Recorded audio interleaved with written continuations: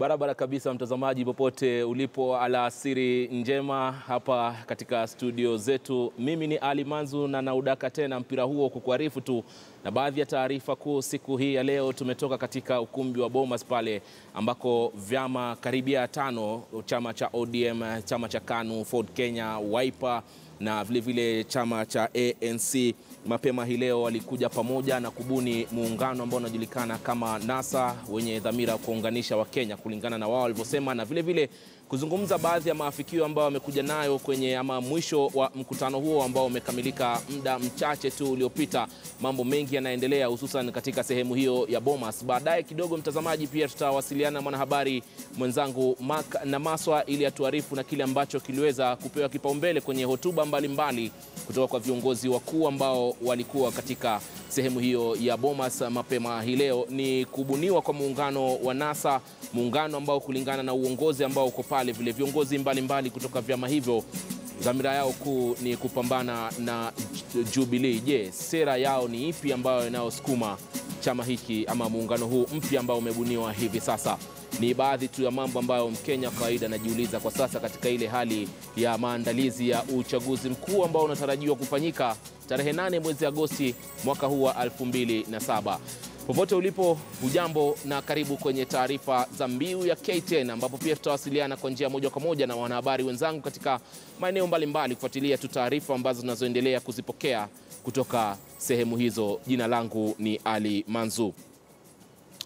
Vyama vya upinzani vimefanya mkutano mkubwa katika ukumbi wa Bomas hapa jijini Nairobi, kwenye kiashirio kwamba muungano uliobuniwa wa National Super Alliance yani NASA unanuia kuibandua mamlakani serikali ya Jubilee. Mtazamaji, kwenye mkutano huo ambao umekamilika kwenye muda usiokuwa mrefu, wanahabari wenzangu hivi sasa Duncan Khaemba pamoja na Mark na Maswa walifuatilia taarifa kuanzia nyakati za asubuhi hadi sasa, na hivi sasa basi nawasiliana na mwanahabari ambaye ametoka tu, Mark na Maswa, ili atuarifu tu na jinsi hali ilivyokuwa kuanzia nyakati za asubuhi. Kumekuwa na hotuba kutoka kwa viongozi mbalimbali kuhusiana na mkutano huu.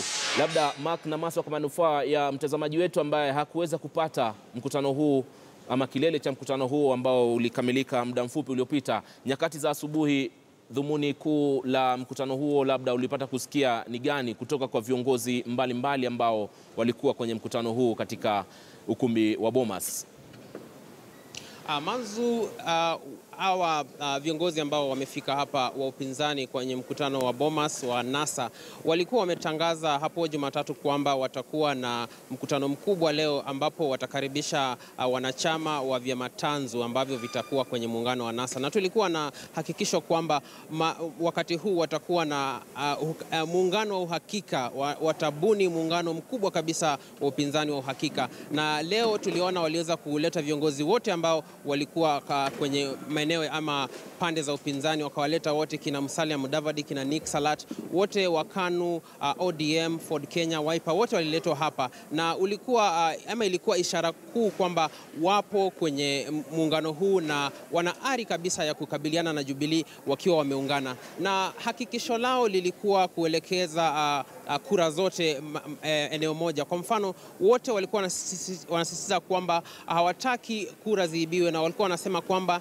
ni muhimu sana kwa wafuasi wao ama kwenye ngome zao wafuasi wote wajitokeze ifikapo Jumatatu ili waweze kupiga kura ama kujisajili kwa upigaji kura, shughuli ambayo itaendelea kwa mwezi mmoja, na waweze kupata kura nyingi zaidi ili ifikapo wakati wa uchaguzi mkuu mwezi Agosti tarehe 8 wawe tayari kabisa. Na sasa leo walikuwa na hakikisho, na walikuwa ukiona kila mmoja, ama kwa mfano upande wa magharibi mara nyingi umejulikana kwamba wapigaji kura ama upigaji kura huwa kura zao zinagawanyika, lakini uliona leo wameshikana mikono wote, kina Mudavadi ulikuwa unaona washikana na Wetangula, wote wakisema kwamba kura zao zote zitaelekea kwenye debe moja. Na pia uliona semi za watu kama viongozi kama Kalonzo Musyoka wakisema hawana budi, iwapo itabidi waweke chini ari yao ya kuwa marais, ya kuwania urais, watafanya hivyo kwa sababu ya Kenya. Manzu, kuna swala moja la msingi hapa.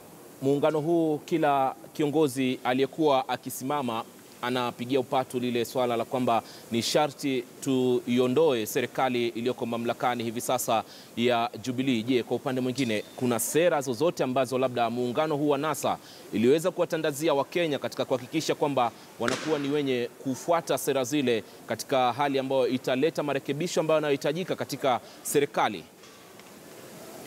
Wamekuwa wakisisitiza kwamba mara nyingi Wakenya wamekuwa wakinyimwa haki ya kupiga kura ama kura zao zinaibiwa. Walikuwa wakikumbuka, leo pia walileta wataalamu fulani kuhusu masuala ya uchumi na masuala ya siasa, wakieleza kwamba serikali ya Jubilee kwa miaka minne ama mitano hivi ambapo wamekuwa mamlakani, kumekuwa na deni la nchi limezidi kukua kubwa zaidi, na wananchi kumekuwa na madai ya fedha kuporwa katika serikali, na wako wamesema kwamba serikali yao ama sera yao kuu ni kuweza kuwa na upana ama waweze kuwa na uwazi katika uwazi na haki. Wanasema kwamba Wakenya wakipiga kura wanafaa wapige kura wakiwa na uhakika kwamba kura zao zitahesabika kihaki, na fedha za serikali ama fedha za umma ambazo zinatoka kwenye ushuru zitakuwa zikitumika kwa njia nzuri, ili waweze kuondoka kutoka kwa mfumo wa sasa ambao wanadai kwamba serikali ya Jubilee imezidi kueneza, wanadai serikali ya Jubilee imeeneza ufujaji na ijakuwa na uwazi, na pia imekuwa ikiendesha shughuli zake kwa njia inayofanana kama ya ubepari. Na pia kumbuka, leo ilikuwa siku ambapo wawaniaji kutoka kwa vyama ambavyo vinatarajiwa kujiunga na NASA walifika hapa na walikuwa wengi kabisa, na hivi sasa tunaye mmoja kutoka maeneo ya magharibi ambaye anaweza kutueleza ni yapi matarajio yake kwenye muungano huu, mambo yatakuwa vipi. Hebu tueleze jina lako, tueleze unatoka wapi, unawania kiti kipi, na leo kumekuwaje?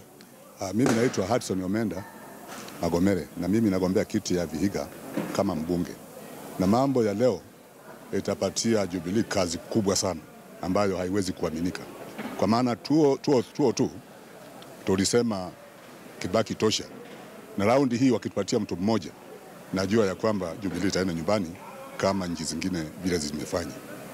Mara nyingi mkoa wa Magharibi unasemekana kwamba hakuna umoja. Mara nyingi wanasema Wabukusu, wa Maragoli hawana umoja. Mnaonaje kutokana na maazimio ya mkutano huu na viongozi, umoja huu utapatikana? Umoja huu umepatikana kwa sababu wakati tulikuwa huko Bukungu Stadium tulichagua Mudavadi kuwa kiongozi wa Waluya, na mimi nimeona hapa, kwa maana nimefurahia wale ambao hawakuwa, wakina Wetangula, wakina Kalwale wamekuja pamoja na nimeona wakisalamiana. Kwa hivyo siasa sio uadui. Siasa unaongea hivi leo na kesho mnakuwa pamoja. Mimi najua ya kwamba Waluya sahihi wameamuka kutoka kwa usingizi wao. La msingi leo limekuwa kuhusu usajili wa wapigaji kura. Una mikakati ipi wewe kama mgombezi kuhusu usajili wa wapigaji kura katika maeneo ambayo unatoka? Utaenda kufanya nini?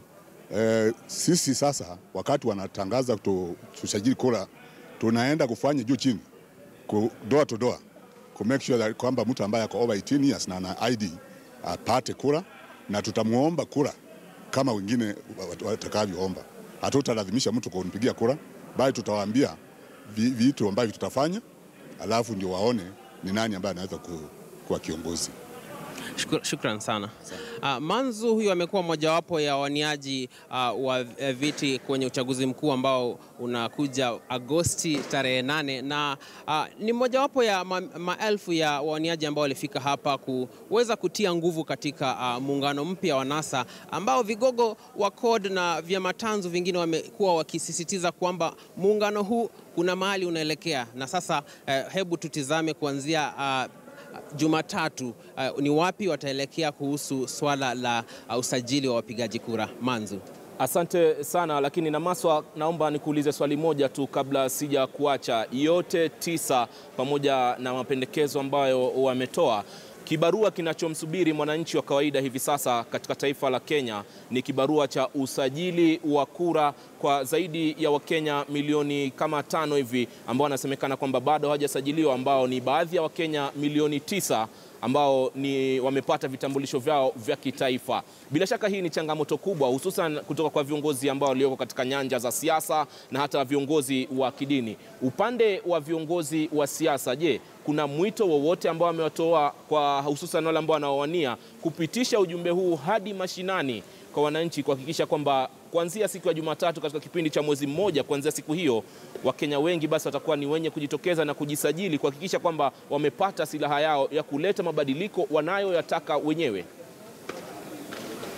Manzu, kumbuka mojawapo ya changamoto kuu sana ni vile vifaa vya BVR. Tunaelezwa kwamba kuna mitambo 8,000 ya BVR ambayo haifanyi kazi, na hilo ndilo litakuwa changamoto kuu sana kwa wapigaji kura wanapoenda kujisajili kuanzia Jumatatu. Lakini la msingi leo kwa waniaji ambao walifika hapa ni kwamba kura ndio ngao ya pekee ya kupeleka muungano wa NASA mbele, na wote wameshauriwa kwamba wakitoka hapa wawe wakijiuliza kwamba ni lipi wamefanyia NASA, sio NASA imewafanyia lipi. Na sasa wakitoka hapa, jukumu lao kuu sana ni kwenda kuwarai wale wote ambao wamehitimu umri wa miaka 18 wenye vitambulisho na wanaweza kupiga kura ifikapo mwezi Agosti tarehe 8. Na sasa kibarua chao sasa ni kwenda kuwa kama wahubiri wa swala ama wale walimu wa kuelimisha Wakenya wote kuhusu swala la upigaji kura. Na wote sasa injili yao kutokea sasa itakuwa injili ya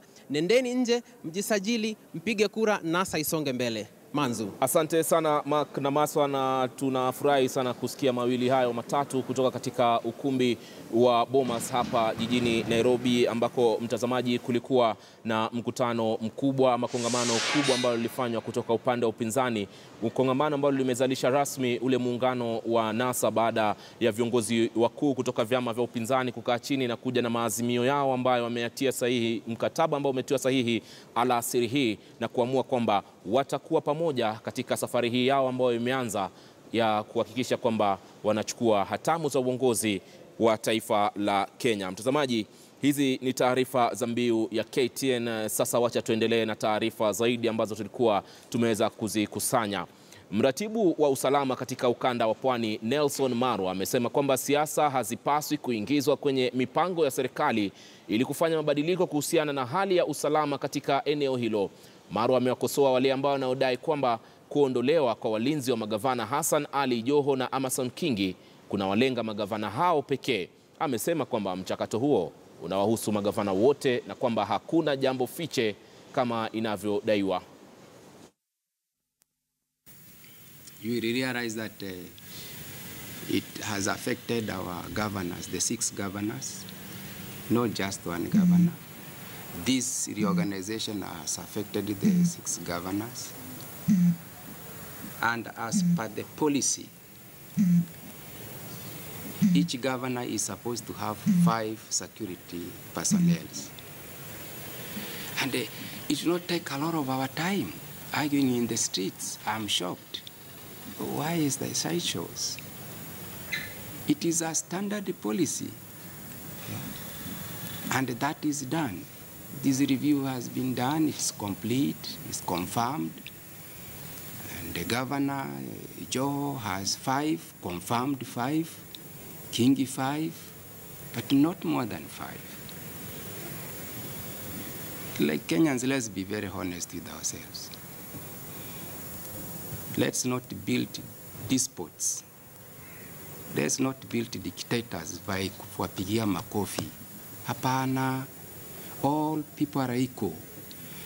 Kenya iko na sheria moja na nataka hiyo iwe emphasized. Hakuna sheria mbili nchi hii, na sio governors tu wamekuwa affected. Hebu fanya uchunguzi wenu. All senior VIPs in the region, security has been withdrawn. All of them.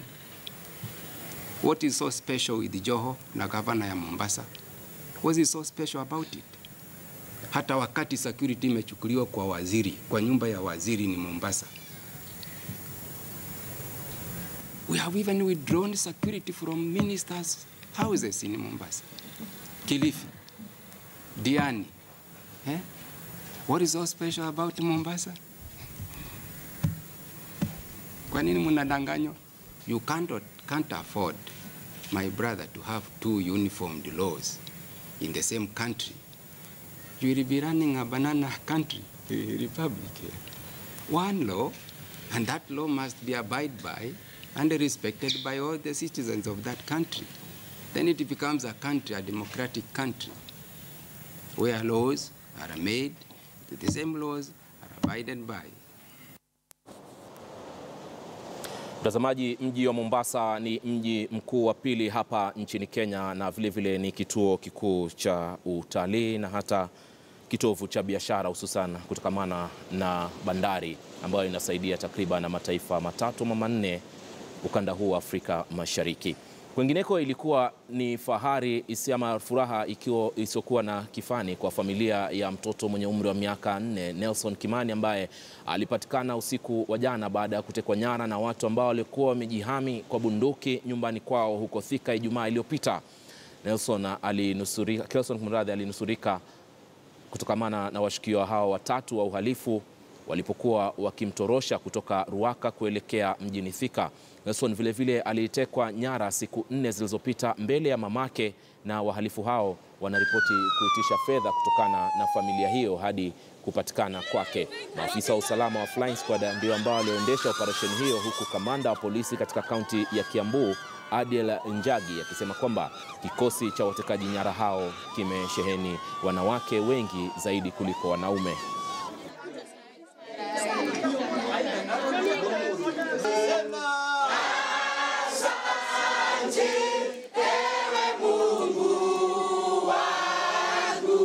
Nataka kwenda na dadi.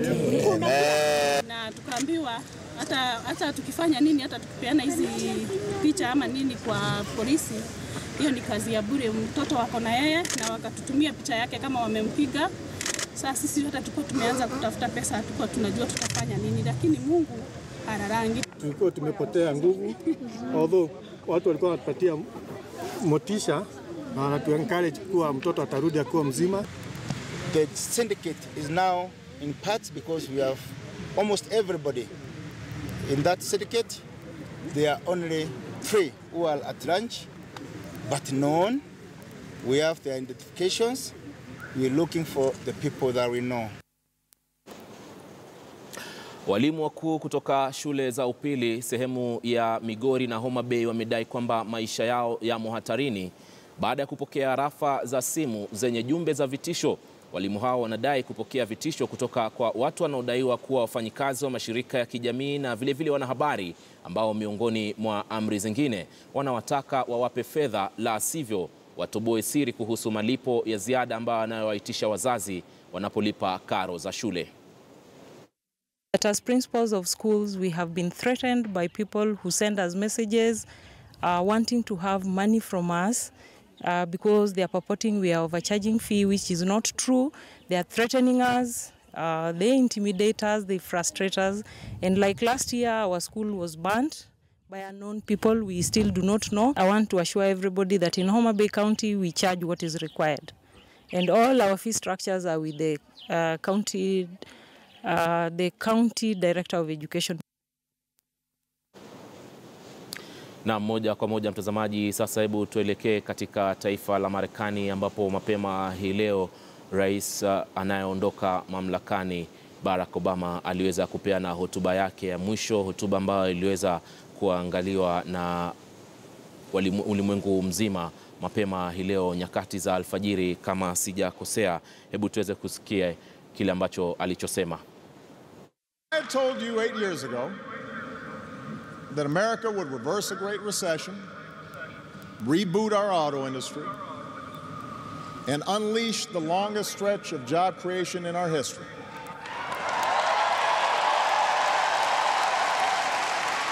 If I had told you that we would open up a new chapter with the Cuban people, shut down Iran's nuclear weapons program without firing a shot, take out the mastermind of 9/11. If I had told you that we would win marriage equality and secure the right to health insurance for another 20 million of our fellow citizens.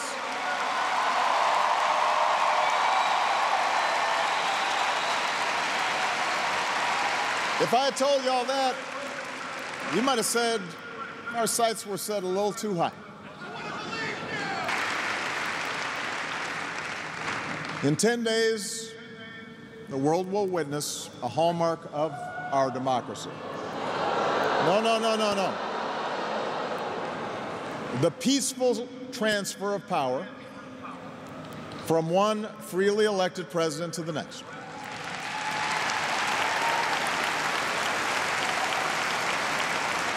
I committed to President-elect Trump that my administration would ensure the smoothest possible transition, just as President Bush did for me.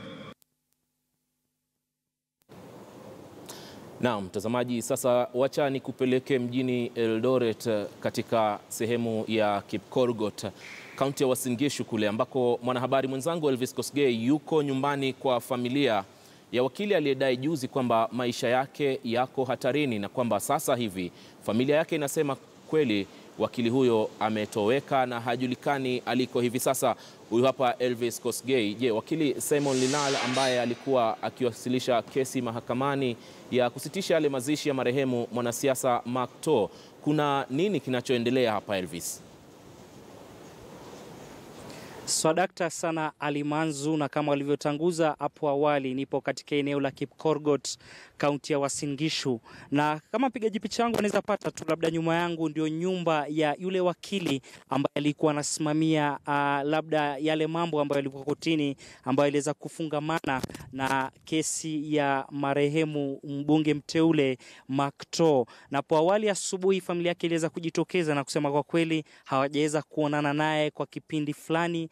Vilevile OCPD wa eneo la Eldoret Bwana Mtunga vilevile akaweza kudhibitisha kwamba hiyo familia iliweza kujitokeza na ikaweza kusema kwamba Simon Lilan yule wakili wa Eldoret ameweza kupotea kwa njia ya kutatanisha. Kwa hiyo moja kwa moja nataka kusema na kakake pamoja na dada yake, japo unajua kwamba labda mioyo yao ni mzito kulingana kuhusiana na labda kupotea kwa wakili huyo, lakini watatupa mawili matatu kuhusiana na hiyo. Labda Bwana John Talama, asante sana kwa kujiunga nasi. Mara ya mwisho wewe kuwa na Simon Lilan siku gani? Nilikuwa ni siku ya Jumatatu mwendo wa saa 4. Na aliniambia ya kwamba tuliwachana naye hapo katika fire brigade hapo ofisi hapo karibu na High Court. Alikuwa na mpango ya kusema angependa kwenda kuona ni nini kimefanyika kwa kesi yenye alikuwa naye, na alikuwa amepata ripoti ya kwamba kumekuwa na mabadiliko juu ya hiyo kesi. Lakini alipofika hapo kulikuwa na shida kidogo, na mambo yote yalikuwa yamemalizwa katika koti. Alafu akaniambia badala ya sisi kwenda kwa hiyo mazishi, wacha niende katikati ya mji nitafute pesa ya mafuta ya gari, sababu hatukuwa na mafuta ya kutosha. Alafu tutaenda zetu huko ziwa kwa mpango ya siasa. Akaniambia afadhali tuende huko akiendelea na siasa zake. Na nilimngojea mpaka alipoenda, nikamuona akiteremuka chini kwenda mjini, na baadaye akakaa mpaka karibu mwendo wa saa 10, ndio nikaingiwa na wasiwasi. Faida ya mtazamaji, ilikuwa siku gani hiyo unazungumzia? Siku ya Jumatatu. Yeah. Alafu ilipofika saa 10 nikakuwa na wasiwasi juu yake kutorudi. Ndio ikanibidi nikajaribu kupiga simu yake na sikumpata. Ndio ikabidi nikuja hapa kwa mji yake hapa nyumbani, na kufika hapa nyumbani nikakuta mke wake pia alikuwa anajaribu kupiga na hakuwa anampata. Nilipo park gari akaniuliza ndugu yako yuko wapi? Ndio nikamwambia ya kwamba hata mimi ndio namtafuta tangu asubuhi. Tulitoka hapa tukaenda mjini.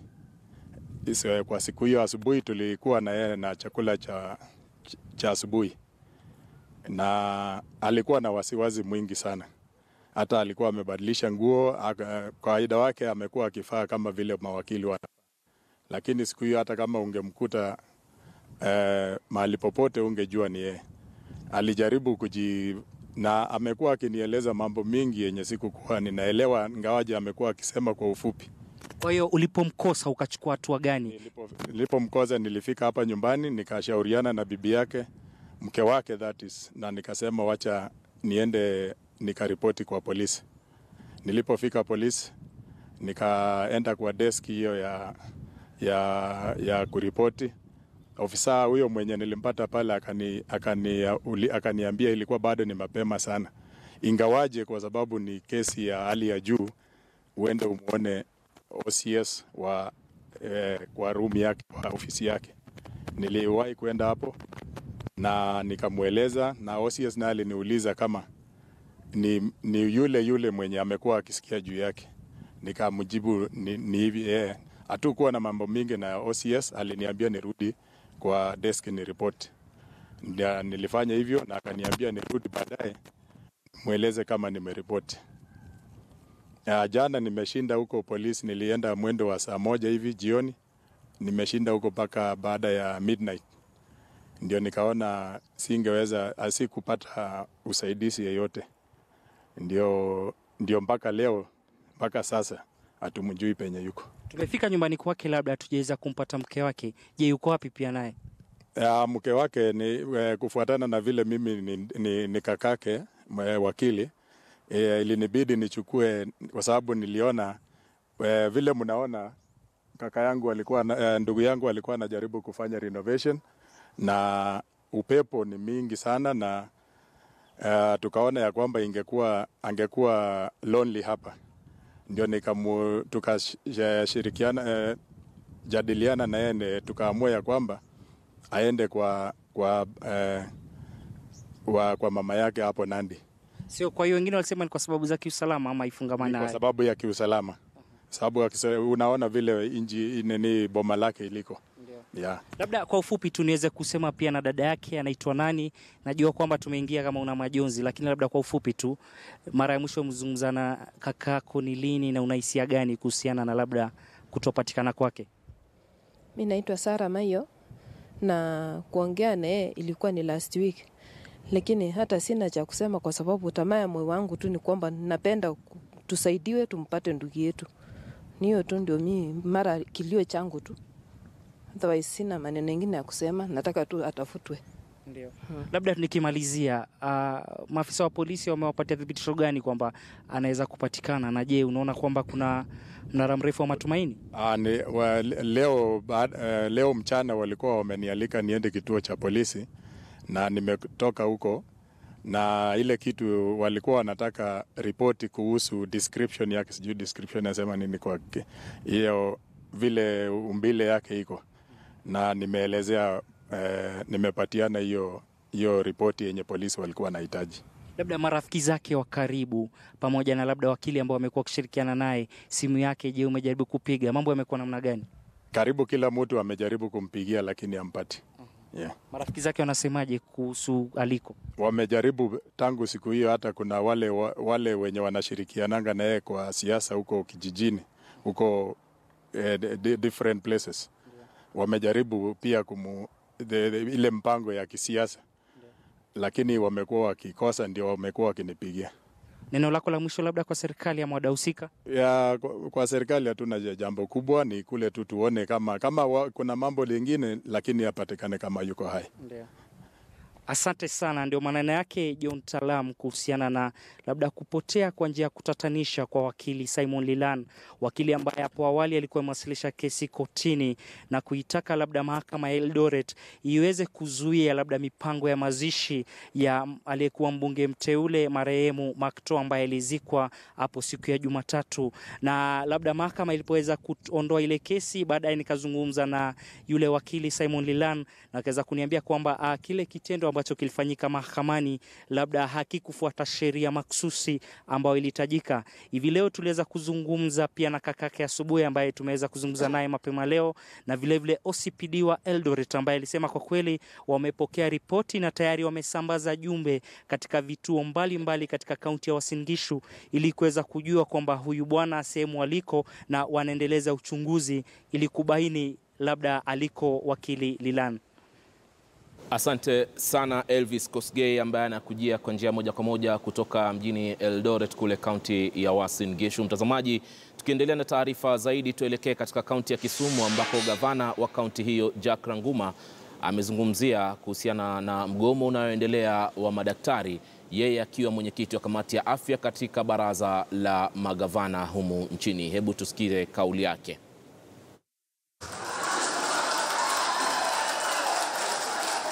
administrators, parents, and pupils.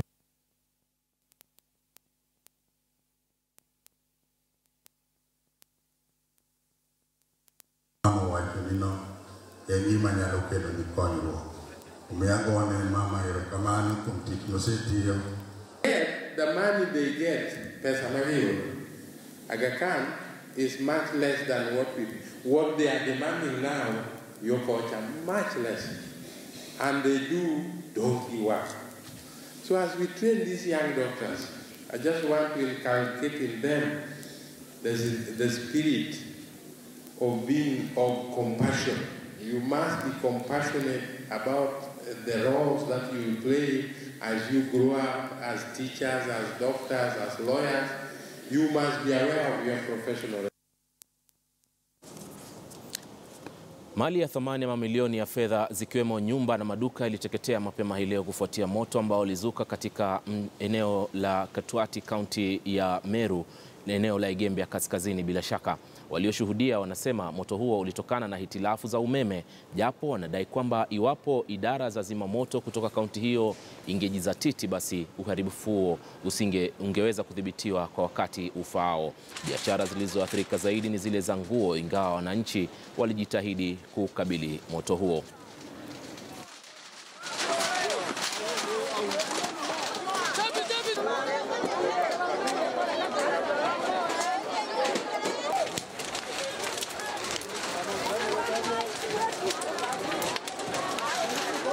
Na illegal connection ya stima kutoka kwa Kenya Power and Lighting Company imefanywa hapa sana. Tarehe 1 mwaka huu Januari, pia Kaboito kule kwangu kulikuwa kunachomeka na manyumba yalikuwa yamefanywa hivi, firefighter ikaingia, hata kama kuna barabara inaitwa Korea ambayo hii firefighter ilishindwa kupitia. Zile hapa ni watu kujenga kwa njia, kwa sababu ile ngari inakuja kutusaidia kusima hii moto huwezi kuingia, kwa sababu wanajenga kwa njia wote. Huyu akijenga upande na huyu anajenga upande.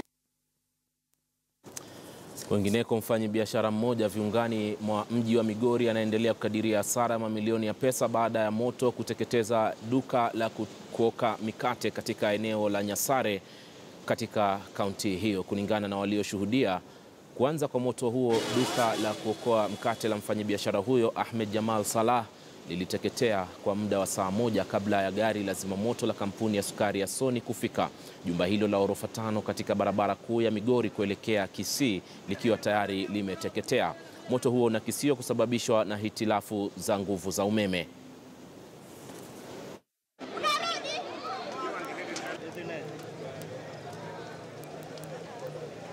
Sijarudi tangu siku ile tuonane, sasa sijarudi. Nyumba ilianza kuungua sijui saa 11. Sasa ile inaelekea saa 2. Hakuna kitu tumeona, wametusaidia hata nayo hakuna hata kitu moja.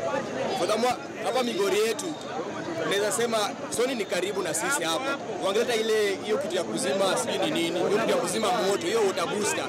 Ingekuja hata isaidie flow moja isiingue yote. Alafu ya pili, nyumba chenye kinaungua hapa, hii nyumba inaungua ni store. Na store yenyewe mazee ikiungua, hao watu wote wanadhani watakula nini hiyo nyumba ikipotea hivyo kabisa. Whole Migori tuko na moja ya Sony. Na gavana wetu pia anasikia hii habari na anatuona vizuri venye hii nyumba inaungua. Na ana expect tutamrudisha na kura yetu. Sasa tufanye hivi manze. Kama hataki kutusaidia hapa, hii ndio moja ya kuonyesha kama anafanya kazi kwa Migori. Na kama hataki kutufanyia hii, raundi ya pili akae tu kwake juu tutamchagua, na the top officials that wako kwa government hapa juu.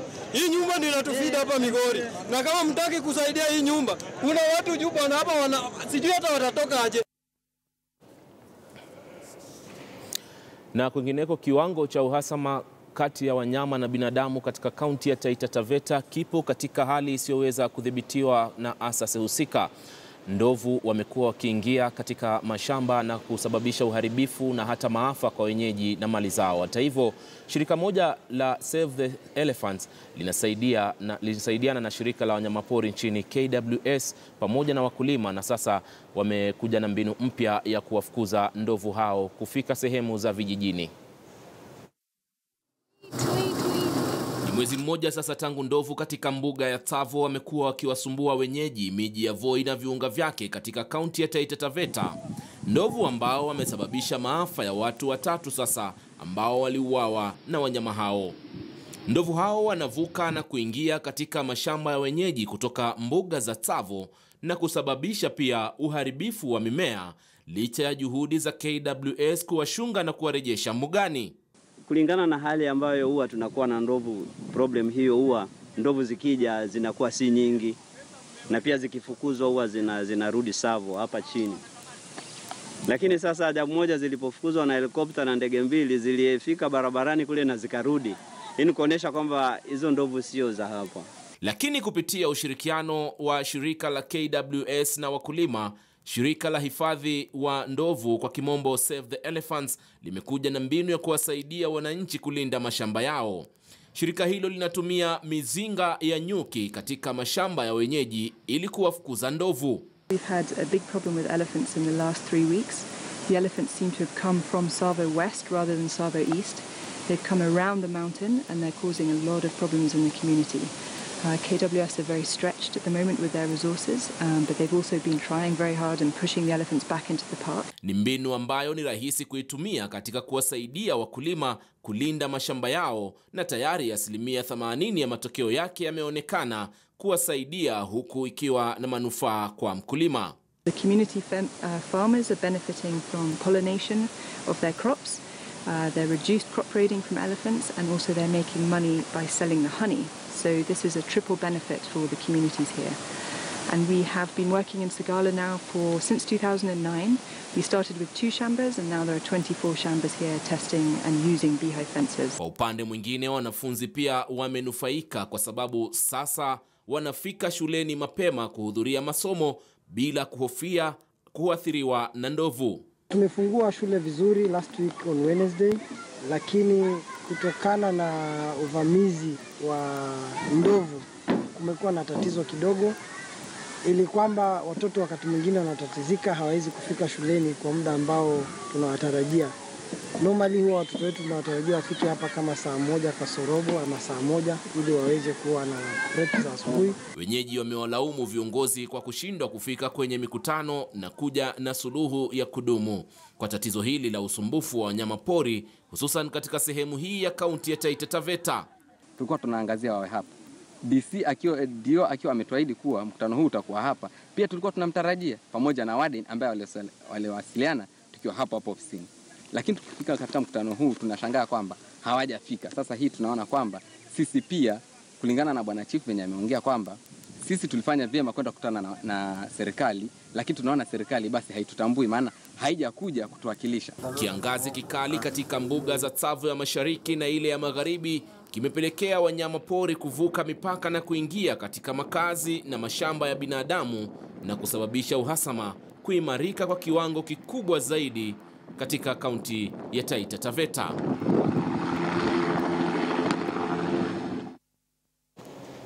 Na mtazamaji, kufikia hapa natamatisha taarifa za Mbiu ya KTN. Asante sana kutazama taarifa hizo. Tutarudi baadaye ni kuarifu na taarifa za yanayojiri. Endelea kuwa nasi.